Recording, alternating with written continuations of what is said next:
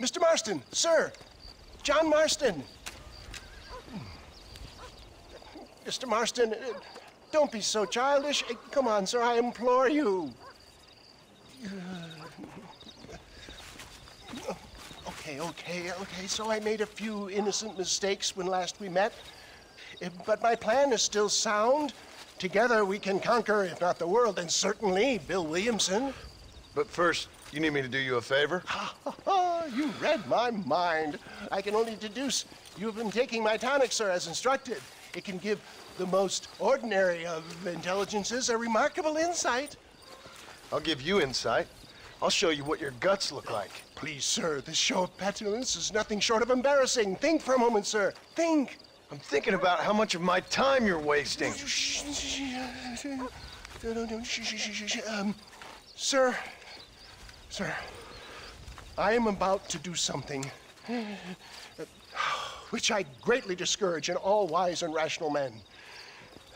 A selfless act for you. But, sir, before I act selflessly, allow me to act selfishly and sell some of my wares. Fair enough. Oh, good, sir. Come, and let's go visit some of our fine friends in the other oil business we have here in Plainview. These men need all the help they can get.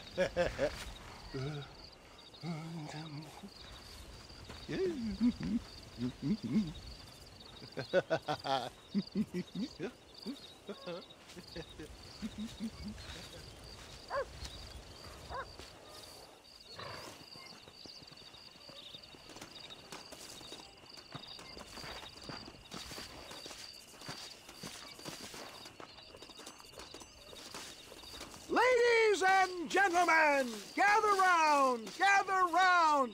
My friends, are you ready to change your lives forever? Friends, hardworking souls of Plainview, do you suffer from rheumatism, lumbago, acute chronic sciatic, neurologic, or inflammatory pain? Well, I represent the only company that makes the genuine article which cures headache, neuralgia, toothache, earache, backache. Well, this man is a fucking charlatan. He just got done swindling us down at Cho Springs with this song and dance. I say we tar and feather him right now. I say we shoot the bastard. I think it's time we take our business elsewhere. I apologize if science is not your forte. Good day, one and all. Somebody, get that thief back! St. Homobonus has not been looking down on me favorably. Who? Homobonus, patron saint of businessmen. I'd say he's giving you your just desserts. No, poppycock. Those inmates were clearly informed of my refund policy. You can only shit on people for so long before they decide it's their turn to pull down the pants. A crude metaphor in every sense of the word, my dear boy. You leave the business to me. Do I try to tell you how to rob banks? Robbing banks felt more honest than this. But God, you're going through it.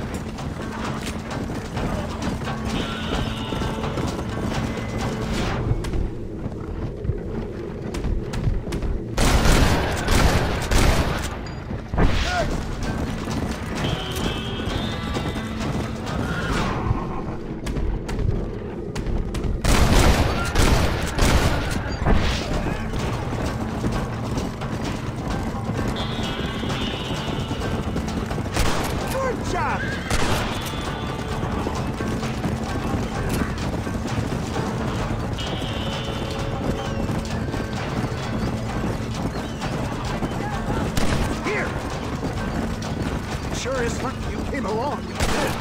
Lucky for who? You know how this is gonna end!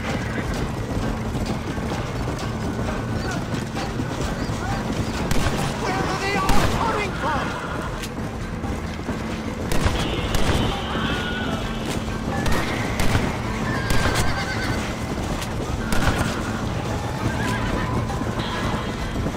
Well, it looks like the global expansion of your West Dickens elixir might have come across. Nonsense. Just another bump on science's rocky road. Look, they've got the road blocked up ahead.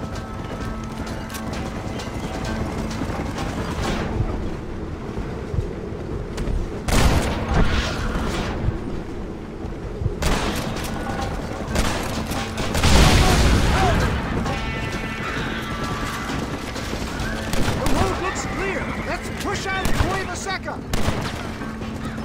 Here's some more. What do these numbskulls expect? Miracles? Well, that's about what you've been promising them. Keep that gun at the ready, my dear boy.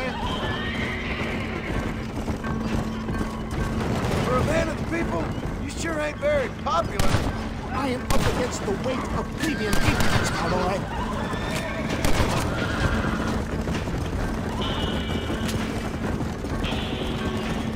Maybe you need to think about a change of career.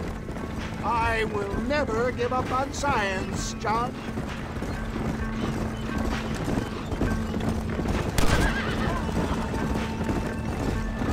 How can these people harbor such bitterness? Well, I ain't surprised. That tonic I drank at Ridgewood went through me like a dose of salt. Good job, I brought up ammunition.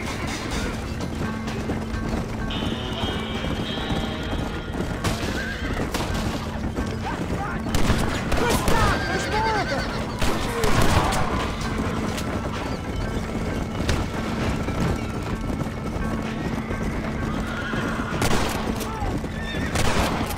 Stay alert. I'm not sure we're out of the woods yet.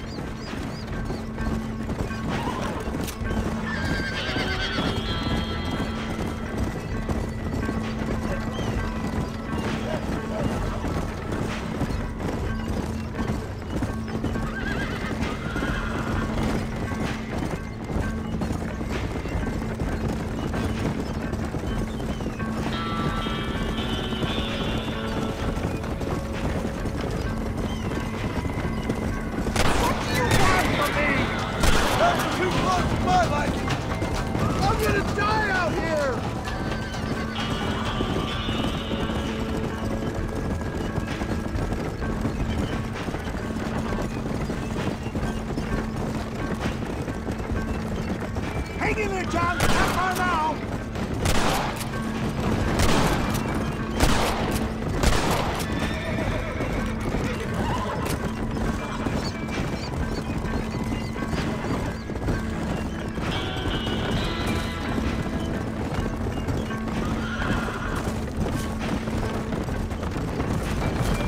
Well, that was a little hairy. Thank you, my dear boy. You saved the day again. Always impresses me with the speed with which a group of men can turn from passive sheep into murderous wolves. I'm impressed with how you nearly got us killed back there. Yes, perhaps we should shelve the tonics business for a period. What say we try our hand at racing again? There's a meet at Rathskeller. You're trying my patience, Mr. West Dickens. Well, I'm sorry, dear boy, but I'm only an aging vendor of exotic elixirs, not the bloody U.S. cavalry. Forgive me if matters take some time to prepare.